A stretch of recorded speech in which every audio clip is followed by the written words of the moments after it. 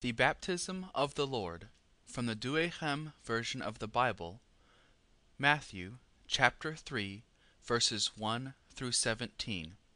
For LibriVox.org, narrated by Sean McKinley. And in those days cometh John the Baptist, preaching in the desert of Judea, and saying, Do penance, for the kingdom of heaven is at hand.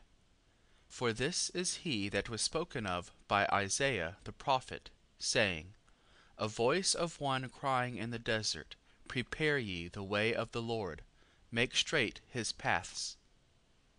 And the same John had his garment of camel's hair, and a leathern girdle about his loins, and his meat was locusts and wild honey.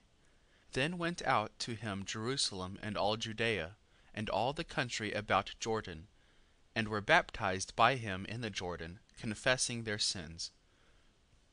And seeing many of the Pharisees and Sadducees coming to his baptism, he said to them, Ye brood of vipers, who hath shewed you to flee from the wrath to come? Bring forth therefore fruit worthy of penance, and think not to say within yourselves, We have Abraham for our father. For I tell you that God is able of these stones to raise up children to Abraham. For now the axe is laid to the root of the trees. Every tree therefore that doth not yield good fruit shall be cut down, and cast into the fire. I indeed baptize you in water unto penance, but he that shall come after me is mightier than I, whose shoes I am not worthy to bear. He shall baptize you in the Holy Ghost and fire, whose fan is in his hand, and he will thoroughly cleanse his floor and gather his wheat into the barn.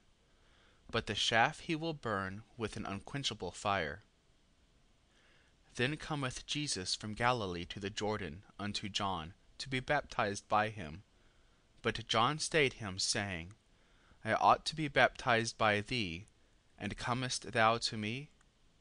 And Jesus answering said to him, Suffer it to be so now, for so it becometh us to fulfill all justice. Then he suffered him.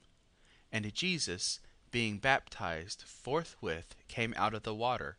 And lo, the heavens were opened to him, and he saw the Spirit of God descending as a dove, and coming upon him. And behold, a voice from heaven saying, This is my beloved Son, in whom I am well pleased.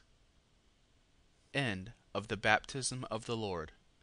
This recording is in the public domain.